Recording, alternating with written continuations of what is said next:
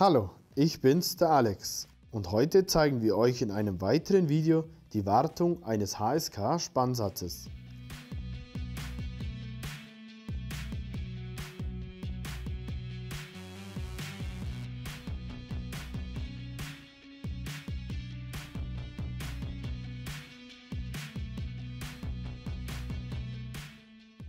Im ersten Schritt überprüfen wir die Einzugskraft mit unserem Powercheck. Die benötigte Einzugskraft für euer Spannsystem findet ihr in eurer Produktinformation oder in der Zeichnung. In unserem Fall ist die Einzugskraft für die HSK 63 Schnittstelle zu gering.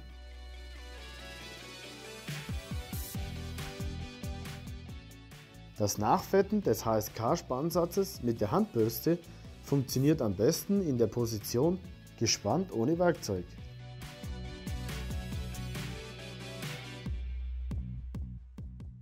Hier entsteht ein Spalt zwischen den Zangensegmenten, wodurch man das Schmierfett optimal auf den vorderen und hinteren Funktionsflächen aufbringen kann.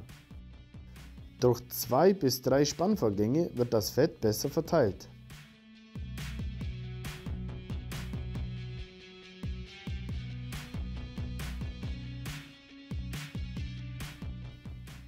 Im nächsten Schritt überprüfen wir die Dichtungen im Spannkegel auf Verschleiß oder Beschädigungen. Für die Demontage verwenden wir unser Pick-Tool. Wir empfehlen, die Dichtungen regelmäßig zu überprüfen und bei Verschleiß auszutauschen.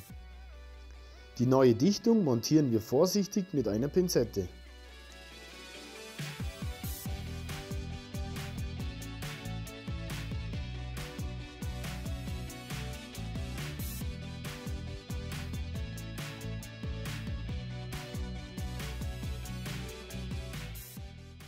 Abschließend überprüfen wir noch das Einstellmaß in Lösestellung und korrigieren, wenn nötig.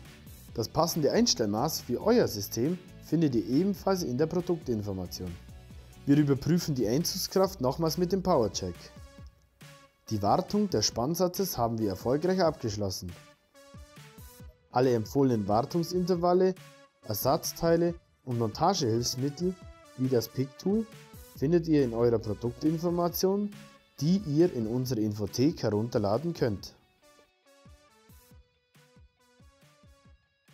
Und wie der Powercheck richtig eingesetzt wird oder die Montage und Demontage des HSK-Spannsatzes erfolgt, seht ihr in weiteren Videos.